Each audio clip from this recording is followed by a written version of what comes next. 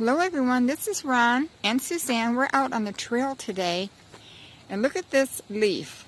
It's just in midair and it's twirling on a spider web. Of course, the spider web is invisible to us. Can't see it. Up about 15 feet, dangling from a tree. About 15 feet dangling from a tree, said Ron.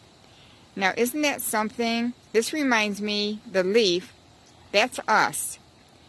And God is the invisible that we cannot see. And how often does God touch us? And we move in different ways throughout the day according to the Spirit within us. See, there's lessons in nature every day. Isn't this something? All right, everyone, you have a blessed day. I'm going to turn around here so Ron can say hello to everybody.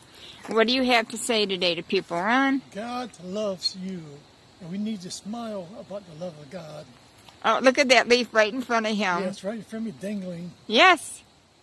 Isn't that amazing? Look at that. Woo! That is so cool. All right, everyone, you have a blessed day. We're going to continue on our travels. I hope you've enjoyed this mini lesson.